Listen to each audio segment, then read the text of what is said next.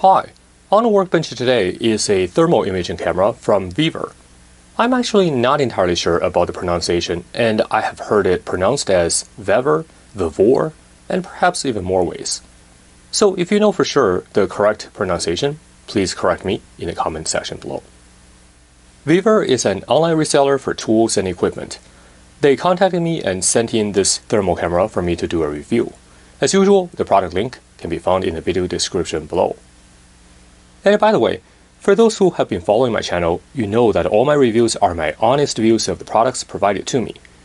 Besides the products themselves, I do not receive any monetary compensation from the vendors, and all my reviews are my genuine opinions of the products, good or bad. Sometimes I really like the product, and unfortunately some of the viewers took it the wrong way, accusing me of being paid to promote a specific product. And that is absolutely not the case. And if you are one of those guys, I'd encourage you to watch more of my review videos. As you will see, there are probably more instances where I was critical of the products being reviewed. Anyway, my goal is to use each of these review opportunities to discuss the design, the principle of operations, and do some analysis in my teardown videos. Ultimately, my videos are designed to help you guys make educated decisions, and hopefully they're more than just your regular plain review videos. As for me, doing videos like this is just my hobby and my passion. I have my day job just like everyone else. Anyway, I digressed, but just wanted to provide some facts here. So back to the VEVOR thermal camera. The model I received is the SC240N. It is for thermal imaging only. The M and H models do have visible spectrum cameras built in. Also, the other models have slightly higher temperature range.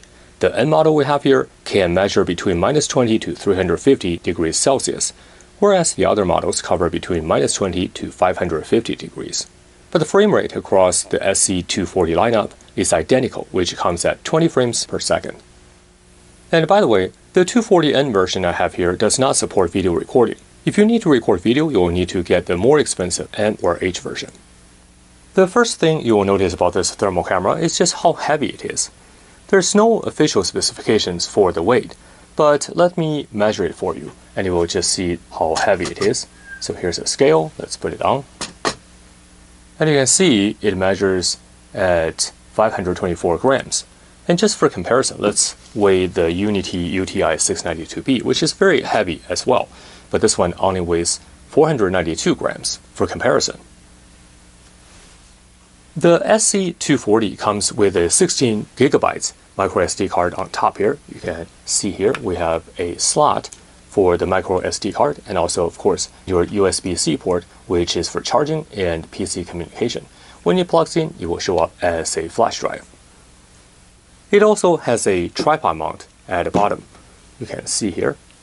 Although it does not come with a lens cover, the front side is recessed, so it does prevent you from accidentally touching the lens somewhat. Now let's power it on. For comparison, I'm going to also power on the Unity UTI 690B for comparison at the same time. So let's do it.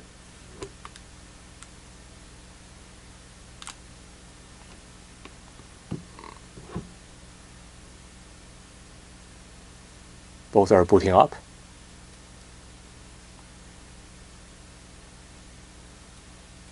Both are pretty slow at this moment.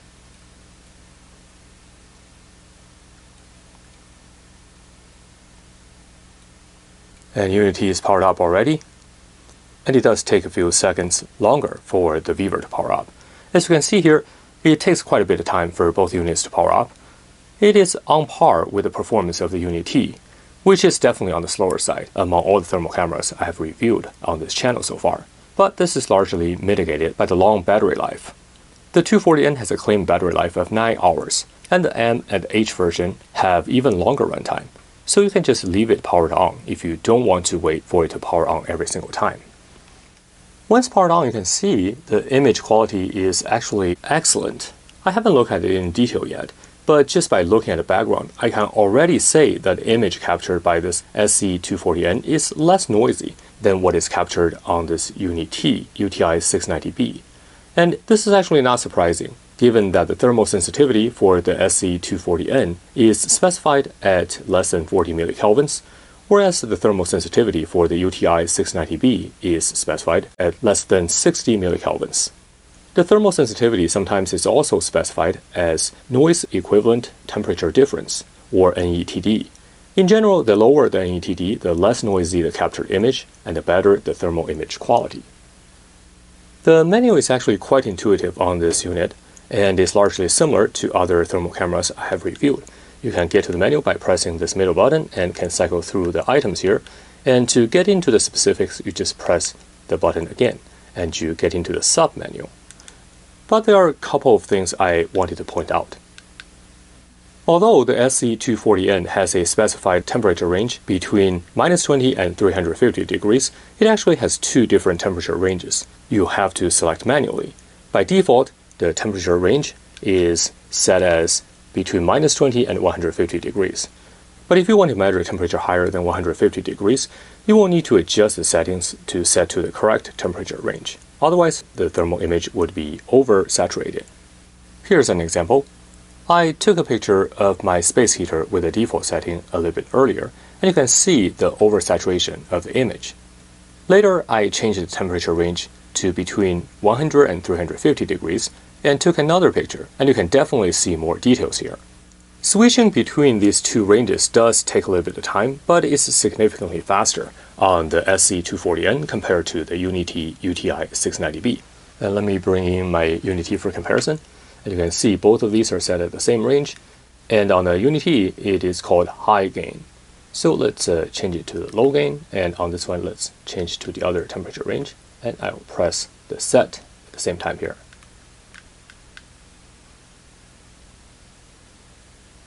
And of course, as I mentioned earlier, both of these units take quite a bit of time to switch between the ranges, but you will see that on the VEVOR it's actually a little bit faster. So as you can see, on the VEVOR we're done, but on the Unity it is still going. Actually, the Unity range switching is really slow. So let's do it again, and this time we switch back to the high gain setting. So let's try.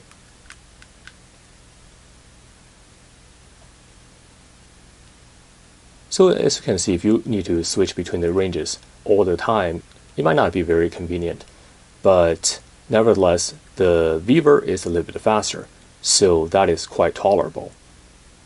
And again, the VEVOR is done. On the Unity, you can see it is still switching. Anyway, just wanted to point it out. So that's the temperature scale. We can also, let's come back to the measure parameter here, and you can set the emissivity and temperature. This is your ambient temperature, and also you can set the distance. The focal length of the camera is fixed at 10 centimeters, so I think the distance here mainly is for calibrating the temperature readings more than anything else. But nevertheless, you can set it if you want to. And everything else is pretty much what you would expect on a thermal camera here. There is nothing special here. So let's take a look at the device information.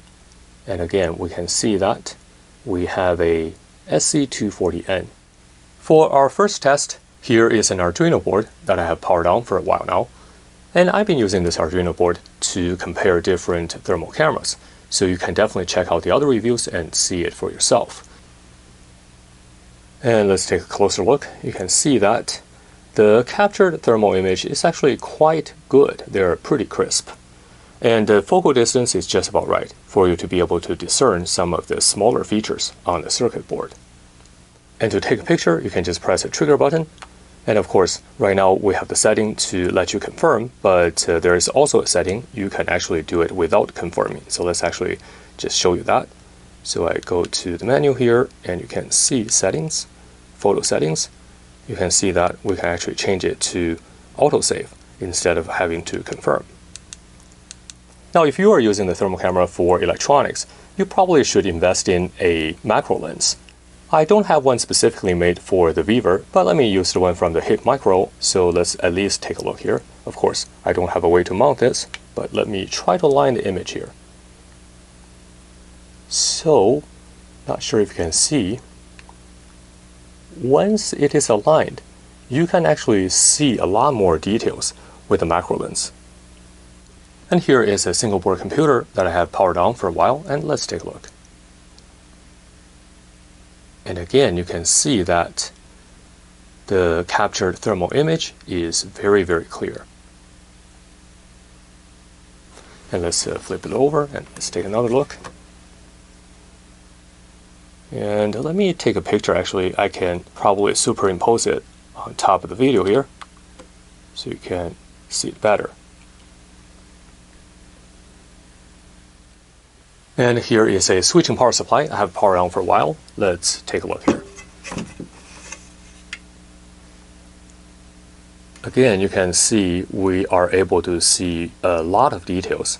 Actually, I'm quite impressed by the thermal image quality of this. Now, only pity is I cannot take a video here, so let me actually take a picture. And we can see what we're seeing through the thermal camera here. And you can see a lot of the details here for sure. I think I forgot to mention that the thermal resolution of this camera is at 240 by 180, which is a tad lower than the standard 256 by 192, but nevertheless, the image quality, as you can see, is excellent. This actually just illustrated why the thermal resolution by itself is relatively meaningless, as we have seen plenty of thermal cameras with higher thermal resolution, but the image qualities are far inferior. The NETD in this case actually plays a huge role, as the image is less noisy. Overall, the VEVOR SC240N is a great thermal camera. The image quality is definitely among one of the best I have ever seen, especially considering its slightly reduced thermal resolution. Also, it is priced below $300, so it is definitely a good value for the price, in my opinion. Of course, there are a few shortcomings. Given that this model does not have video recording capability, you will have to get the other more expensive models if you do need that functionality. And the boot up speed is on the slow side, as I mentioned earlier.